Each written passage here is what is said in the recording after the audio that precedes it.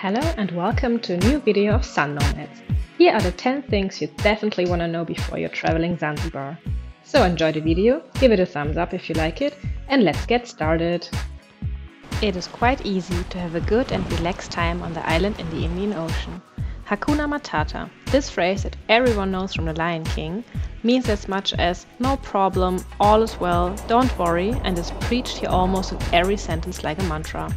There's virtually no small talk in which these two words do not occur at least once. But the phrase is not only used constantly, it is also lived. You rarely see so many laughing children and friendly people walking on the beach as you do here. Of course, many people want to earn some extra money and therefore often offer tourist massages, beach towels, coconuts, art objects or trips to snorkeling or sunset tours, but they actually always do this in a very nice way. If you're not interested, stay friendly and come up with a good excuse why you don't want a tour or massage, then the conversation is usually over with a Hakuna Matata. The beaches on the north coast of the island near Nungwi and Kentwa have earned the predicate dreamlike, and also the seawater is clear and shines in all shades of blue. The fine sandy beach stretches for kilometers, but depending on the location, you should pay attention to the tides, which can be dangerous for swimmers, and always be careful not to step on a sea urchin, which now and then lie on the bottom.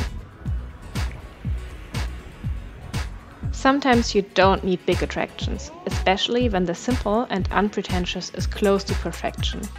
If fresh fruit, wonderful beaches and a relaxed atmosphere are enough for you to have a good time, you will love Zanzibar. Especially the mangoes are a must-eat at their harvest time from November on, alternatively also highly recommended as a juice or smoothie. Especially in the more touristic areas you can feel pretty safe. Of course, you can't compare it with the security situation at the North Sea, but you don't need to feel uneasy if you walk a little on the beach even after dark. There are often still a few fishermen hanging around, or the locals keep themselves fit with squats and push-ups. Even if the greeting is mostly with the word jumbo, which means hello, you should not be mistaken, because with English you can get by very well. Especially the younger, very communicative islanders often speak quite good English, and not infrequently far better than the tourists who come from all countries of the world. Traveling and having a relaxing time is wonderful in Zanzibar, but if you plan to work remotely from here, you should know that the power goes out more often. It can happen that you only have electricity 18 hours a day instead of 24, which can be especially difficult for scheduled online meetings. The search for good food, on the other hand, seems less difficult.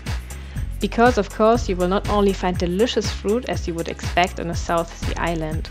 Tanzanian cuisine is also not to be underestimated. Since Zanzibar is literally bursting with fresh fish and seafood, it is hardly surprising that the island can be described as a seafood paradise. However, it is not immediately obvious that vegetarians and vegans also get their money's worth. Thanks to the Indian influence, you will not only find curries in all variations, but also, for example, samosas. In addition, most restaurants also offer a vegetarian alternative. For example, you can find burgers with banana flour patties. Gyms are very rare on the island, except in large hotels. Nevertheless, you don't have to give up your sports sessions, because in the morning between 6 and 8 o'clock and in the evening between 5 and 7 o'clock, the entire beach area turns into a huge outdoor gym. Everywhere you see people doing push-ups, squats and sit-ups, some doing gymnastics, others boxing or jogging, and almost the whole island plays soccer, at least the men. Usually the islanders are happy to see anyone who joins in. If you want to turn your stay into a soccer boot camp, it would be extremely easy here. Take advantage when you pass an ATM, because they are relatively rare, even at the airport. Alternatively, you can exchange your money in currency exchange offices, which are more common, but be sure that you always have some cash.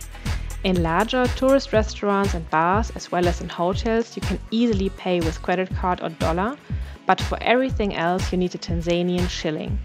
Whether it's for juice or beer at the beach bar, cabs, or buying water or snacks in small stores.